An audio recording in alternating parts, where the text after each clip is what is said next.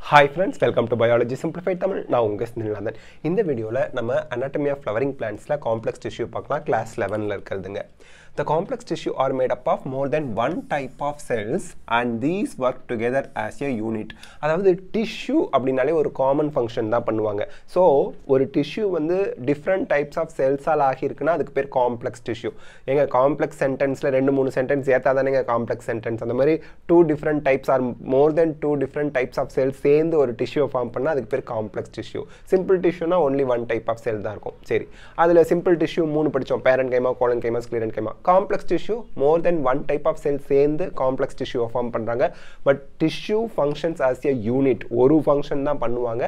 Xylem, phloem ரெண்டே ரெண்டு complex tissue தான் நமக்கு இருக்கு. Okay.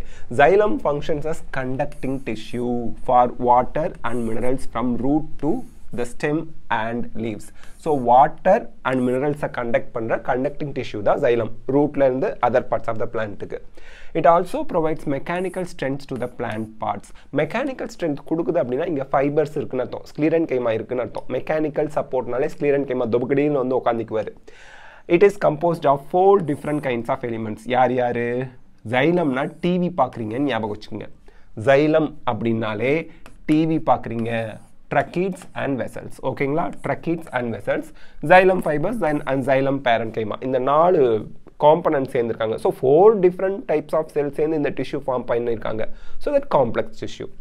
Gymnosperms இது வந்து ரொம்ப இம்பார்ட்டன்ட்டான நீட் क्वेश्चन பாத்துக்கணும். Gymnosperms lackனா absent.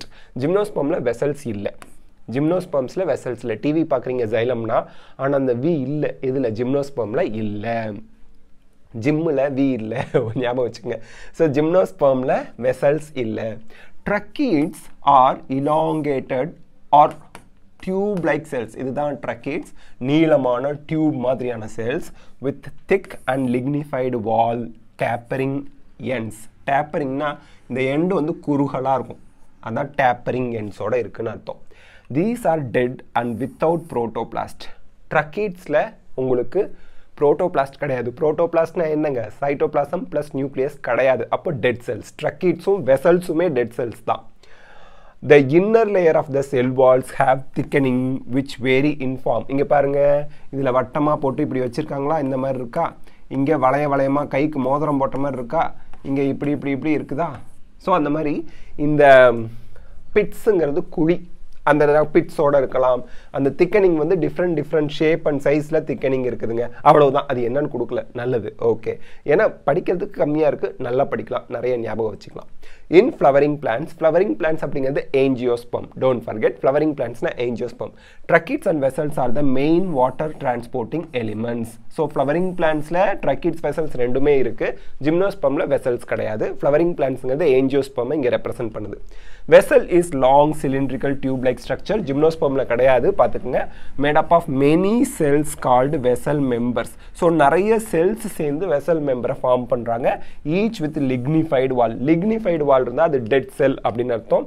A large central cavity இந்த மாதிரி இருக்குங்க. நடுவில் ஒரு கேவிட்டியோட இந்த மாதிரி வெசல் மெம்பர் இருப்பாங்க. நிறைய செல்ஸ் சேர்ந்து தான் வெசல் மெம்பர் ஃபார்ம் பண்ணுறாங்க. Vessels cells are also dividனா absent. protoplasm கிடையாது. அப்போ dead cell. okay. vessel members are interconnected through perforation. perforationனா குட்டி ஓட்டை. பக்கத்தில் இருக்கக்கூடிய vessel cells ஓட்டைனால கனெக்டடாக இருக்கும். in their common walls. So இங்கே ஒரு வெசல் இருக்குது, இங்கே ஒரு வெசல் இருக்குது அப்படின்னா இந்த வெசல்ஸ்க்கு இடையில பர்ஃபரேஷன் ஓட்டை இருக்கும். மேலே ஒரு வெசல் இருக்குன்னா அந்த ரெண்டுக்கு இடையில பர்ஃபரேஷன் இருக்கும். ஓட்டை வழியாக கனெக்டடாக இருக்கும். ஓகே. ஸோ அது அப்போ தானே வாட்டர் கண்டக்ஷன் நடக்கும். The presence of vessels is characteristic feature of angiosperm. Angiosperm the flowering plants. ஏன் characteristic featureங்கறாங்க? Characteristic featureனா angiospermல இருக்கு, gymnospermல இல்ல. So angiospermல மட்டும் தான் இருக்குங்கிறது தான் characteristic feature அப்படினு சொல்றாங்க.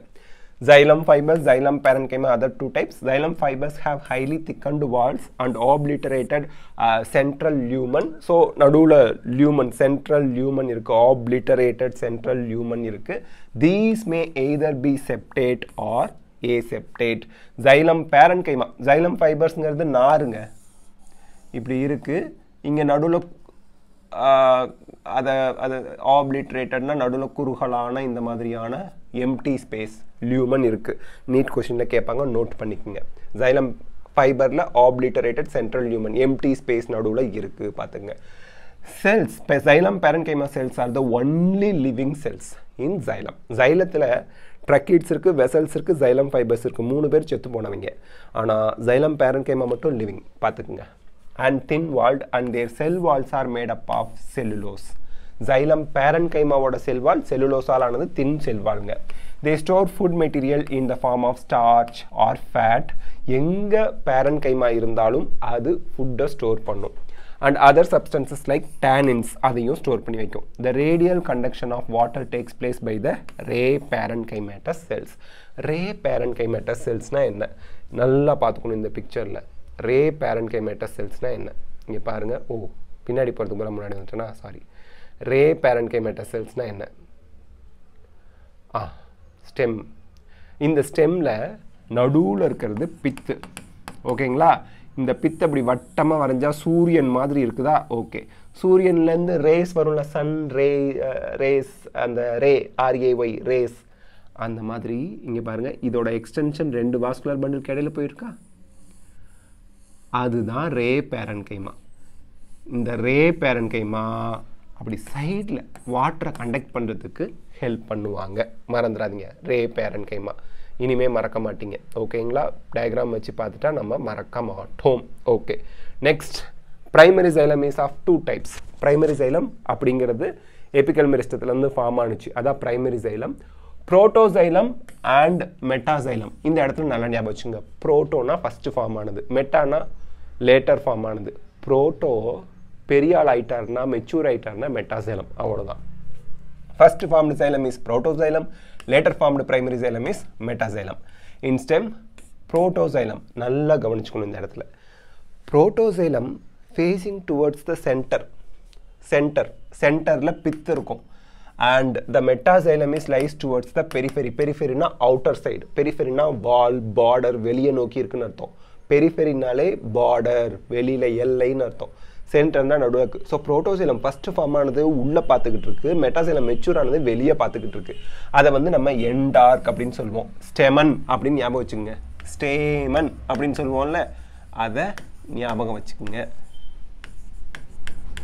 ஸ்டேமன் எண்டார்க் ஸ்டெம்ல எண்டார்க் xylem இருக்கு அப்படினா எண்டோனா உள்ள யார் உள்ள பாத்துக்கிட்டு இருக்கா புரோட்டோசைலம் உள்ள பாத்துட்டு இருக்காரு மெட்டாசைலம் வெளிய பாத்துட்டு இருக்காரு மறந்துடாதீங்க in roots the protoxylem lies towards the periphery and metaxylem lies towards the center அப்படியே உல்டா ரூட்ல புரோட்டோசைலம் வெளிய பாத்துட்டு இருக்கு periphery மெட்டாசைலம் சென்டரா பாத்துக்கிட்டு இருக்கு அப்ப அதுக்கு பேரு எக்ஸார்க் இந்த இடத்துல தெளிவா ஞாபகம் வச்சுக்கங்க எக்ஸோனா வெளியில எக்ஸார்க் எண்டோனா உள்ள புரோட்டோசைலம் உள்ள எண்டார்க் புரோட்டோசைலம் வெளியில எக்ஸார்க் மெட்டாசைலம் ஆப்போசிட்டா எழுத வேண்டியதா மறக்காதீங்க okay phloem transport food materials usually from leaves to other parts of the plant so leaves la da food தயாரிக்கறாங்க அங்க இருந்து other parts of the plant க்கு food transport பண்றது phloem is in angiosperm is composed of sieve tube elements companion cells phloem parenchyma and phloem fibers இங்க வந்து supreme கோர்ட்டுக்கு போனுச்சு phloem அப்படினு ஞாபகம் வச்சுங்க sieve tube elements companion cells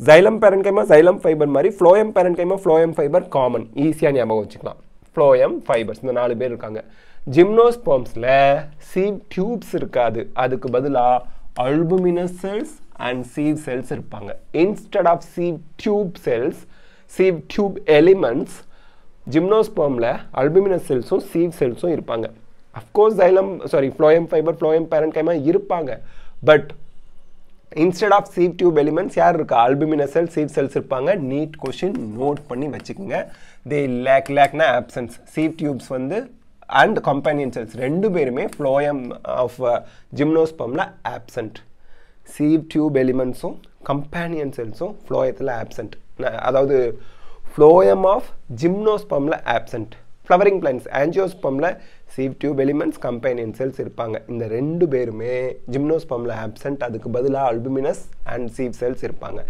இந்த இடத்துல தெளிவா நம்ம புரிஞ்சிக்க வேண்டிய விஷயம் என்ன தெரியுங்களா companion cell பேர்லயே இருக்கு உங்களோட கம்பெனி யார் உங்க friend தோல் கொடுப்பான் தோலன்ங்கற மாதிரி எங்கெல்லாம் sieve tube இருக்காங்களோ அங்கெல்லாம் companion cells இருப்பாங்க அப்போ gymnospermல sieve tube இல்ல அப்ப companion cellsம் இல்லன்னு ஞாபகம் வச்சுக்கங்க flowering plantsல sieve tube இருக்கு angiospermல companion cellும் இருக்கு okay sieve tube elements are also long tube like structure arranged longitudinally and are associated with companion cells எப்பவுமே sieve tube வந்து companion cellோட associatedா இருப்பாங்க அதனால உங்களுக்கு பேரு companion cell னு வச்சாங்க their end walls are perforated ஓட்டையா இருக்கும் in the sieve like manner so sieve tube இப்படி இருக்குன்னா இங்க குட்டி குட்டியா ஓட்டையா இருக்கும் சோ அது பார்க்கிறதுக்கு சல்லடை மாதிரி தெரியுது sieve-னா சல்லடைங்க அந்த சல்லடை பிளேட் மாதிரி இருக்கு அதனால அத sieve plate சொல்வாங்க sieve plates-ஓட இருக்கிற tube sieve tube அப்படினு சொல்றோம் a mature sieve element possess a peripheral cytoplasm இப்படி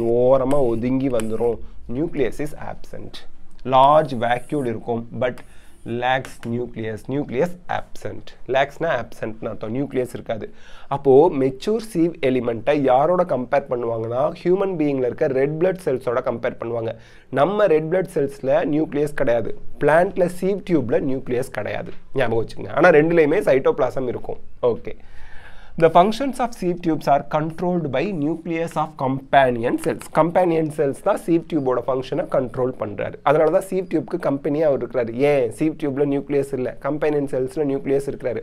So nucleus தான் brain of the cell. So companion cell ல இருக்க nucleus sieve tube function control பண்ண help பண்ணுவாங்க. The companion cells are specialized parenchyma cells. Neet questionல கேட்பாங்க.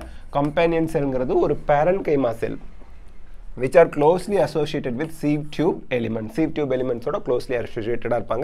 The sieve tube elements and companion cells are connected by pit field. Pit field இந்த மாதிரி இருக்குதுன்னா யாரு sieve tube இருக்கிறாரு அப்படின்னா கலர் எங்க இருக்கிறாரு இங்க இருக்கிறாரு ஓகே பக்கத்துலயே உங்களுக்கு companion cell இருப்பார் இந்த companion cellும் then பக்கத்துல இருக்கிற sieve tubeம் pit field வழியா கனெக்டடா இருப்பாங்க பிட்னா குழின்னு அர்த்தம் பிட் ஃபீல்ட் வழியா கனெக்டடா இருப்பாங்க क्वेश्चनல கேட்பாங்க நோட் பண்ணிக்கங்க சரி சோ காமன் longitudinal wall-ல கனெக்டடா இருப்பாங்க பிட் ஃபீல்ட் மூலமா the companion cells help in maintaining the pressure gradient in the sieve tube what is pressure gradient இப்போ வந்து பாத்தீங்கன்னா sieve tube ஒண்ணா இருக்கும் ஒண்ணு மேல அடுக்கி வச்சிருக்கோம் sieve tube அப்படியே மேல போயிட்டு இருக்கும் அதோட சைடுல யார் இருப்பா எங்கெல்லாம் sieve tube இருக்காரோ அங்கெல்லாம் companion cells இருப்பாரு நியூக்ளியஸோட இப்போ ஃபுட் தயாரிக்கிற இடத்துல பிரஷர் கிரேடியன்ட் ஜாஸ்தியா இருக்கும் லீஃப்க்கு பக்கத்துல இருக்க sieve tube-ல எங்கெல்லாம் ஃபுட் தேவையோ அங்கெல்லாம் பிரஷர் கிரேடியன்ட் குறைவா இருக்கும் சோ companion cells என்ன பண்ணுது அந்த பிரஷர் கிரேடியன்ட்டை மெயின்टेन பண்ணுது so high pressure to low pressure food move பண்ணி வரதுக்கு companion cells ஹெல்ப் பண்றது by maintaining the pressure gradient அப்படினாலே ஒரு சைடு ஜாஸ்தி ஒரு சைடு கம்மின்னு அர்த்தம் ஈக்குவலா இல்லன்னு அர்த்தம் okay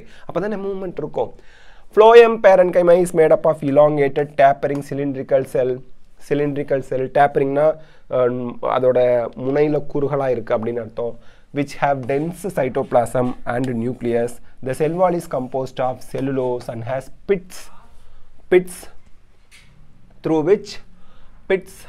which plasmodesmatal connections exist between the cell so ரெண்டு cells இடையில plasmodesmatal connection வழியா அந்த pits வழியா connection இருக்கு okay the phloem parenchyma stores food எங்க parenchyma வந்தாலும் food ஸ்டோர் பண்ணும் other substances like resin latex and mucilage இதெல்லாம் ஸ்டோர் பண்ணுது this is very important neat point very important phloem parenchyma is absent in most of the monocotyledons monocotyl phloem parenchyma கிடையாது தூக்கத்துல எழுப்பி கேட்டாலும் சொல்லணும் phloem parenchyma is absent in monocotyledons don't forget phloem fibers bast fiber அதுக்கு இன்னொரு பேரு क्वेश्चनல கேட்பாங்க phloem fiber are made up of sclerenchymatous cells phloem fibers are made up of fibers-னாலே sclerenchyma தாங்க அப்ப lignin இருக்கும் dead cell entire phloemத்துல complete dead cell ஒருத்தர் தான் phloem fiber பியூட்டியை பாருங்க xylem-ல tracheids vessels xylem fiber மூணு பேர் dead xylem parenchyma மட்டும் தான் living phloemத்துல sieve tube-ல என்னதான் நியூக்ளியஸ் இல்லாட்டியும்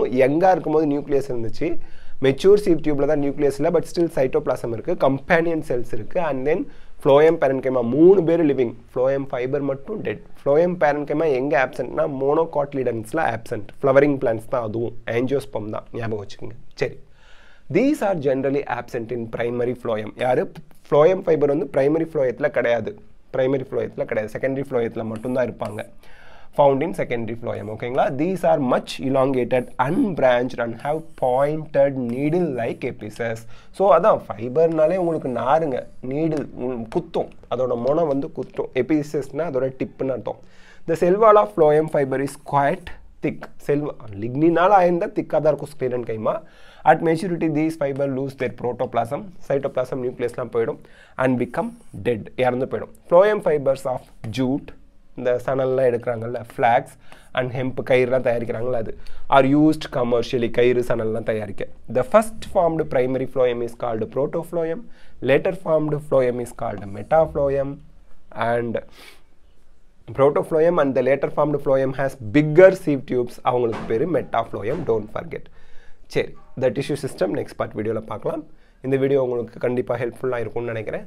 நல்லா படிங்க, நிறைய ப்ராக்டிஸ் பண்ணுங்கள். All the best of luck. God bless you. Thank you. Take care.